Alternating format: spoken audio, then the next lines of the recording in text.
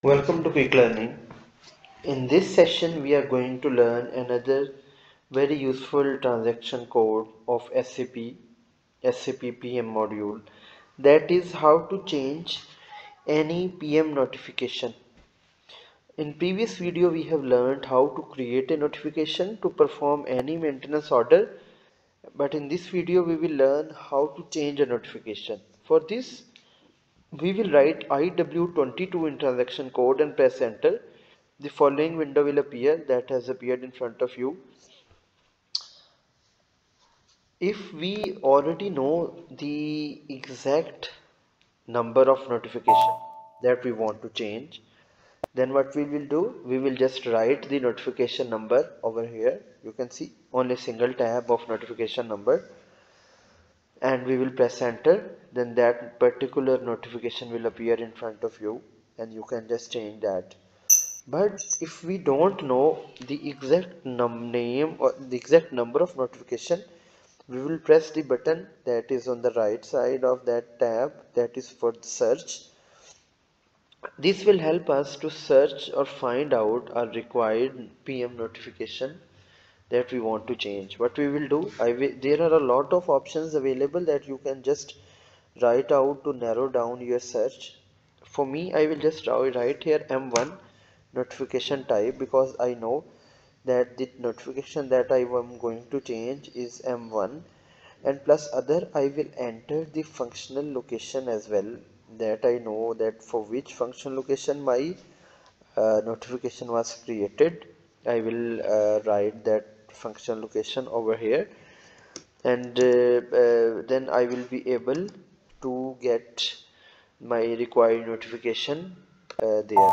So these are the two simple steps that I would do to find out my notification first. So you can see after entering these two things, these list of notifications have appeared in front of me that are created on this particular functional location, and these are all are M1 type. So you can see I can easily find out which one of these is my notification. I can just simply, I can do what I can do there. I can just simply select any one of these, and now this notification will appear. This notification will appear in my main tab, where I would have to write the notification number. So when this notification number will appear there, I just need to open it and I can make any change in that. Either I want to change the time durations, or then I will press I will press enter. I can change the description or the title or the functional location, equipment, etc. So this notification is saying replace faulty closure sensor.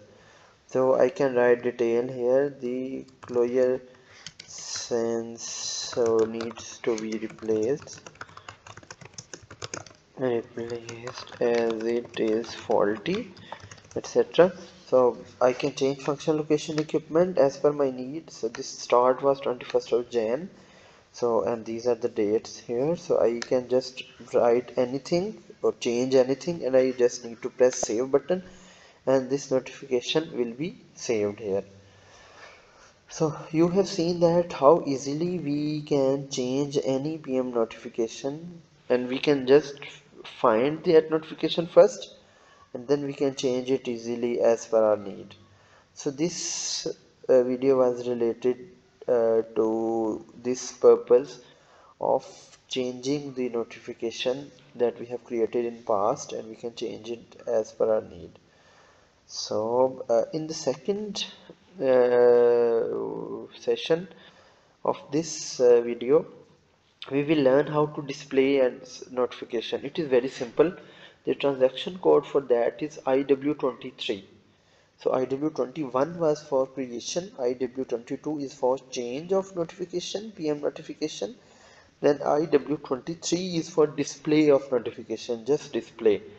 What you will do, you will open IW23, you will write your notification number if you know, and you will press enter.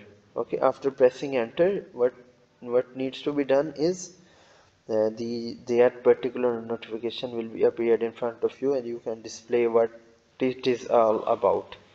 Okay, so this session is very useful for your daily use. For any question, you can just write in your comment section. Please like and share this video and subscribe to our channel. Bye bye.